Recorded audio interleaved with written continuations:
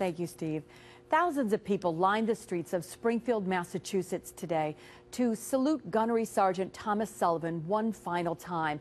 His life tragically ended in a mass shooting in Tennessee. CBS 6's Kimberly Howard was in Springfield and shows us the outpouring of support for a family torn apart by tragedy. Through song, prayer, readings, and personal stories, people here at Holy Cross Catholic Church said goodbye to a man they call a hero.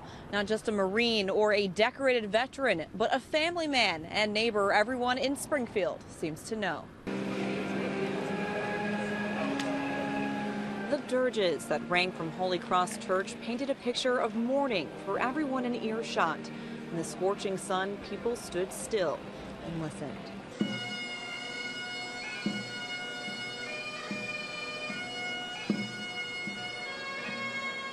Honoring the fallen is a painful reality that members of the armed forces know all too well. But this service for Gunnery Sergeant Thomas Sullivan was somehow different, sadder. The gunny did tours, got back, never expected to die on American soil. And it shouldn't happen again. Sullivan was one of 5 Marines killed after a lone gunman opened fire at a military facility in Chattanooga, Tennessee. It's just terrible. It's so terrible, it's needless. Through the grief trickle hints of anger, but also gratitude. He did what he was supposed to do, and he did it well.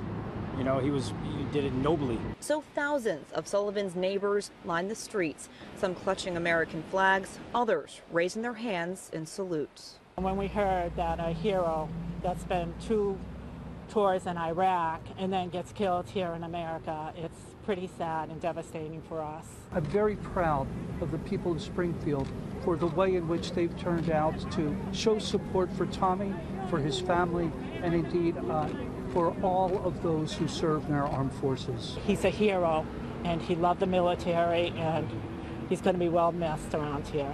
Gunnery Sergeant Sullivan was laid to rest with full military honors at Massachusetts Veterans Memorial Cemetery in Agawam. In Springfield, Massachusetts, Kimberly Howard, CBS 6 News.